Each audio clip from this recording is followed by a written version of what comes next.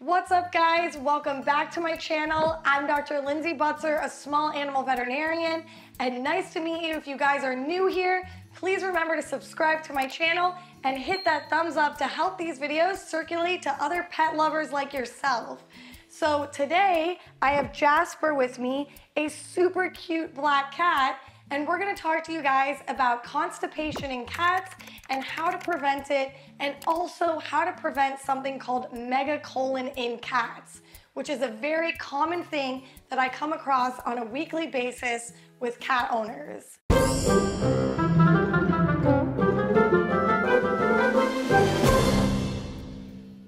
Before we get started, I want to thank this video's sponsor, which is Barco Uniforms. And the scrubs I'm wearing are Barco 1 in the new summer color called Lavender Winds. So I'm going to put a link in my description below so you guys can click on it and go shop online for some awesome scrubs for yourself.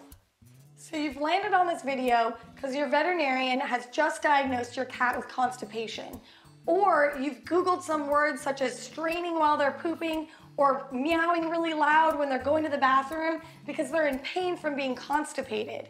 Cats may also have loose stool from a giant hard poop in their colon, and the diarrhea is oozing around it to relieve themselves. So constipation in cats is super common, and it's something I see on a weekly basis. So the number one reason cats get constipated are if they're obese. So obese cats may have less control over their bowel movements, and they are eating so much and blocking up so much poop in their colon that their colon becomes distended, which pushes on the nerves on either side of their colon, creating something called megacolon. And this causes a huge dilated colon with nerves that are damaged from fecal matter pushing on the sides of the walls of them, and they can't contract or have peristalsis like they normally do to push that poop out, and it results in them becoming constipated.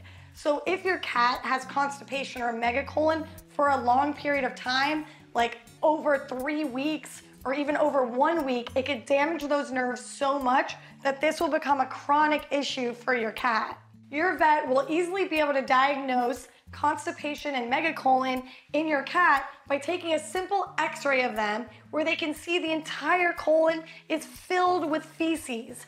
And that looks like this, which is an image you can find by Googling megacolon or constipation in cats, and it's very obvious. Your veterinarian can also palpate your cat if they're nice enough and if they're not in a ton of pain, and they'll be able to feel hard poop within the colon and the intestines. So now that your vet has diagnosed your cat with constipation or megacolon, let's get into the treatments, and then I'm going to give you guys some tips to prevent this and long-term lifestyle habits that you need to start adapting with your pet. So let's get into the treatments that your veterinarian is going to do to help deconstipate your cat. So if your cat comes in on an emergency basis that they've been constipated for a week or two and they're in a lot of pain and they have a huge hard poop that's seen on x-ray and even megacolon has developed, your cat isn't going to be able to poop that out with a rectal enema, and they're going to need to be sedated, and the fecal material is going to need to be manually removed using rectal techniques and lubricants to make it comfortable for your cat. And we put them under anesthesia because it's super uncomfortable, and cats do not want you doing this to them. So they're sedated, it's painless, and when they wake up, they feel relieved, and then we could treat them with some oral enemas. In less severe cases, veterinarians have a product called a pet enema that they can rectally administer into your cat's colon to help expel that poop that's in there. Your veterinarian will also give your cat some fluids to keep them hydrated, which also helps keep things moving in the intestines.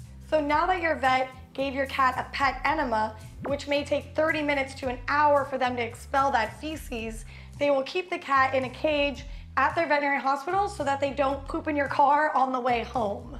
Your veterinarian will then talk to you about the at-home care of constipation using an oral laxative called lactulose. So you will be prescribed this, and they will tell you to give it to your cat 2 to 3 times a day, depending on how constipated your cat is. You also don't want to be giving the lactulose to your cat if they're having constant diarrhea, because that's uncomfortable for them. You want to be giving it to them so that their stool is just soft and comes out easy to help alleviate the colon, which was distended for a long period of time. And this gives those nerves in the colon some time to regenerate and heal if there's still time for that. Lastly, your veterinarian is going to talk to you about your cat's diet and what you were feeding them before they got constipated.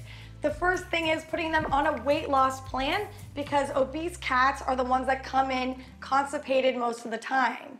They're also going to want you to maybe switch from a dry food to a wet food diet, which is more hydrating and will help the stool be a little more soft versus being on a dry food diet. And then they also may choose a diet that's higher in fiber, which helps with constipation in general. So now I'm going to give you guys supplements that you can use for your cats to help alleviate constipation if it happens in the future. First, there's a supplement sold online called Laxatone Gel, which is used for hairball remedies in cats, but it also helps alleviate their constipation. You put a little bit of that gel on the tip of the nose of the cat and they'll lick it off, and that can help alleviate constipation. The next supplement is Metamucil or psyllium, which is a soluble fiber used primarily as a gentle bulk-forming laxative, which you can get from your local drugstore. You can give them a quarter teaspoon once or twice a day to increase fiber to alleviate constipation and promote regular bowel movements. The next one is adding more fiber to your cat's diet using cat-formulated fiber powders such as Vetasil by Virbac, or using feline diabetic formulated wet food diets such as Hill's WD, which has increased fiber in it to bind sugar for those diabetic cats, but it also helps with constipation. The fourth thing is adding some probiotics to their food. I like to use Fortiflora by Purina, which is a great feline probiotic, which can help aid in digestion and constipation. Number 5 is adding fish oils or canned sardine oil to your cat food to help aid in constipation. And my cats love licking up these smelly juices.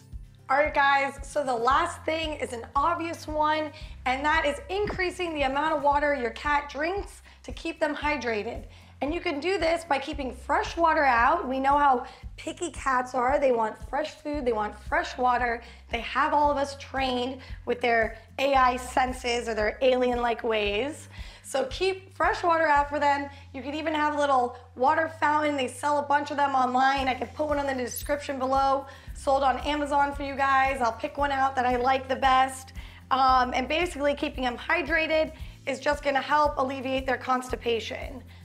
All right, guys, you learned a lot today, but it is really important to make sure your cat doesn't get constipated too often, because it can be irreversible and they can get that word megacolon that I talked to you guys about in this video.